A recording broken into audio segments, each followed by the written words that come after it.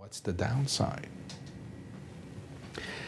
What happens is sometimes these cells, when people got excited and started to try to redirect these cells against other types of tumors.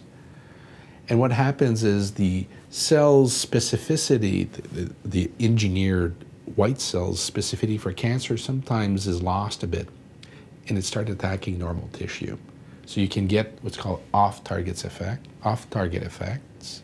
Probably the most substantial impediment to the deployment of this technology is going to be cost.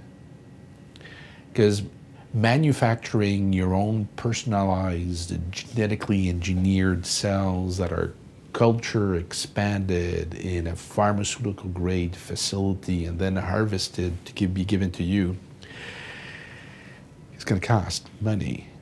And right now it's not large scale, but cost of manufacturing could be anywhere between $50,000 to $100,000 per person. That's manufacturing.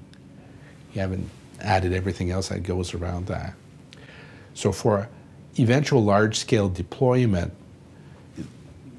what will need to happen is that there's going to need to be improvements in the engineering and manufacturing to make it accessible to everybody out there in a way that's financially feasible. But like all things, cost will improve over time. So we're very optimistic that we'll be able to deploy these out.